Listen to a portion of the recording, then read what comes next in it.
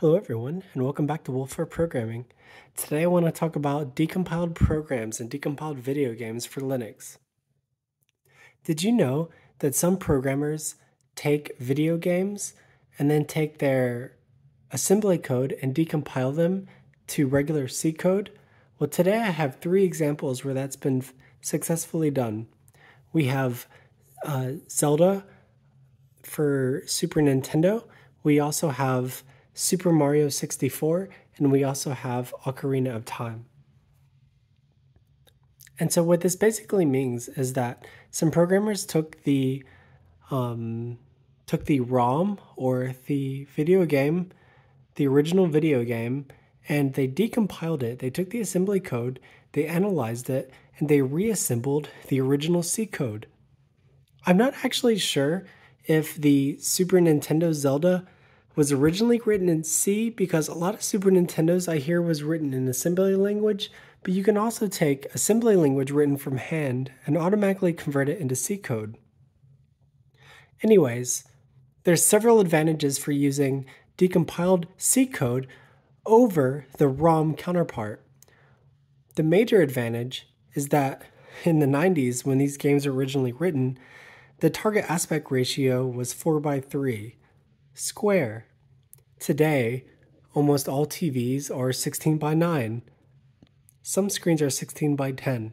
And so we want to be able to play those games in the 16:9 ratio and also in higher resolutions, right? Because the TVs from that time were very low resolutions. So after you decompile a game, you can then recompile it with the original ROM assets, and it's completely legal. It's legal if you own the ROM yourself.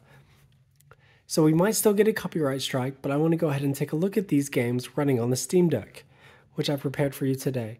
I have not figured out how to get the cover art in gaming mode, and so if anyone knows how to get the cover art for these games for a non-Steam game, please let me know in the comments below, and that will help all the other users. So let's take a look at Link to the Past, which is the Super Nintendo Zelda game.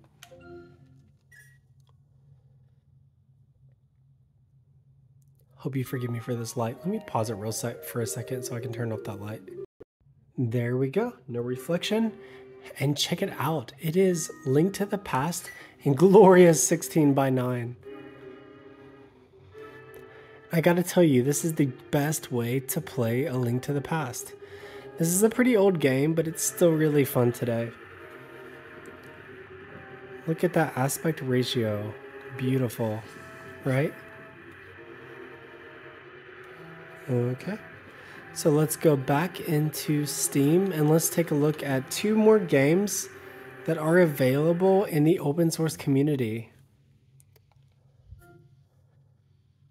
So the next one is Super Mario 64, and I think this is really the first big decompiled video game, and this video game made its rounds pretty much everywhere. People were porting it to the Nintendo Switch, the Wii U, and basically every single platform that you can imagine. And it really is the best way to play Mario 64. There's really no other good ports for this game that I'm aware of. I think the Switch had a port, but if I recall correctly, it's still 4:3. So the people who ported this game actually made it into 16:9. They increased the frame rate. I think the original frame rate was like 20 or 23 frames per second, and we can actually get a full 60 frames per second. And this is so fun. I played through this entire game originally on a Raspberry Pi 4 or 3, I don't recall, after the PC port. So it is absolutely complete and ready for you to play.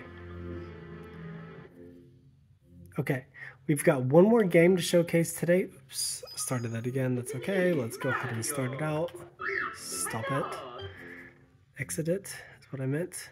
I've been switching between Nintendo and PlayStation controllers. Okay, so the final game that we have decompiled is Zelda Ocarina of Time.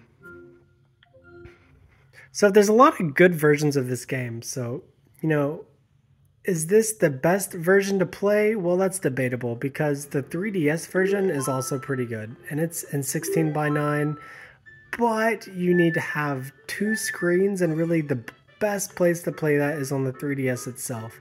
So if you really want to play this game in a 16:9 ratio on a big screen TV, I think that the decompiled version on something like a Steam Deck is the best way to play it. So one of the things I really love about this version is the 60 frames per second edition.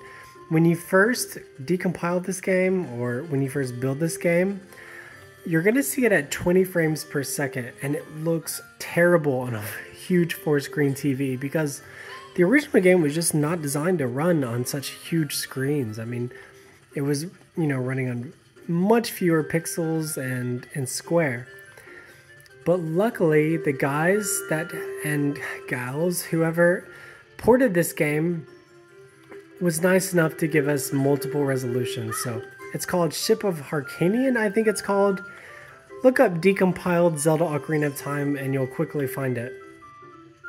Anyways, the game performs great at 60 frames per second. It's so smooth, it's a completely different experience. And another thing that's worth mentioning is this is running at 4K on the Steam Deck, which, you know, is really, you know, not a very powerful machine. I think the GPU is equivalent to a GeForce 950, so that's, you know, a long time ago. It's really a 720p card, even a little less than 720p.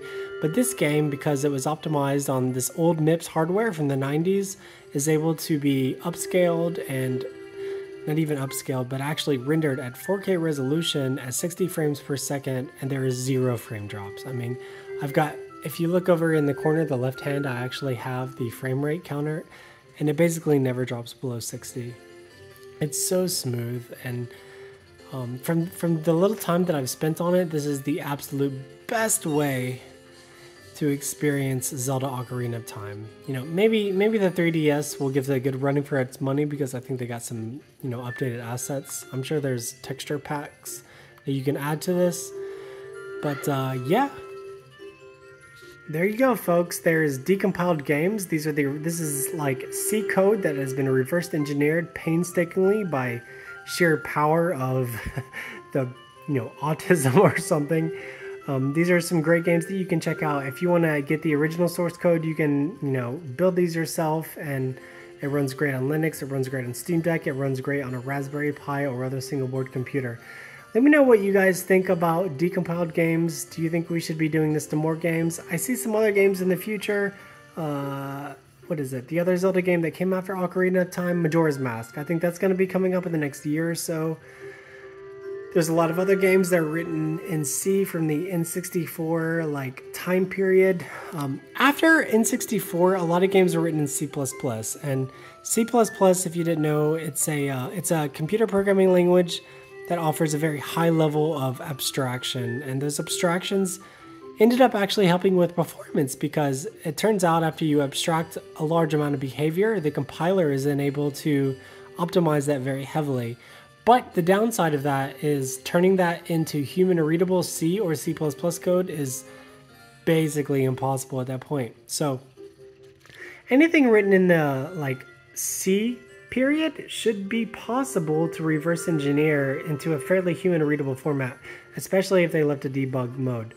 In the Super Mario 64, I think part of the trick is there was some debug code left on. They forgot to turn some flags off.